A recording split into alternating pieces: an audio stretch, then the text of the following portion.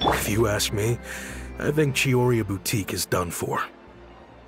I mean, what did they expect? Engaging with criminals behind their customers' backs. They kept up a solid front, though. I've even bought from them before. Really? How was it? The owner was plenty fierce.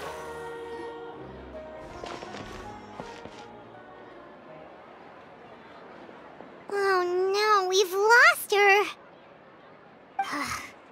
Did you hear what all those people were saying?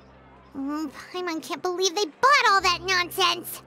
Miss Chiori doesn't often appear in public or give a lot of interviews, so the general public hasn't had a chance to really get to know her.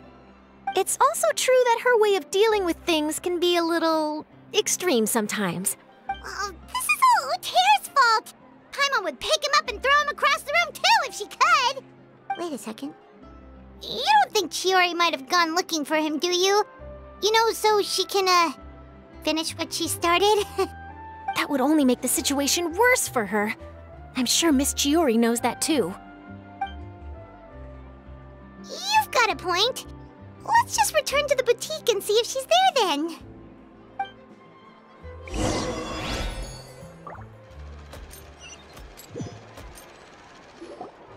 Elaf, we're back!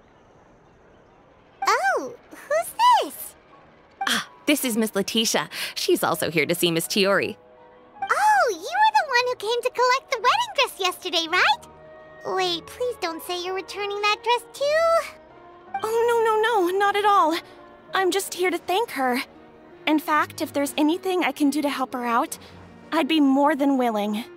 Ah, so you've come across that article as well. Yeah, you probably don't know this, but after I got engaged, I didn't think I'd be able to wear a Chioriya dress on my wedding day.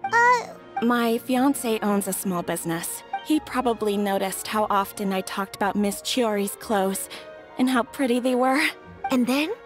And then, something happened to the business, and we ran into major Mora problems. But didn't Chiori say she was able to make the dress from what was left of the original deposit? Yes.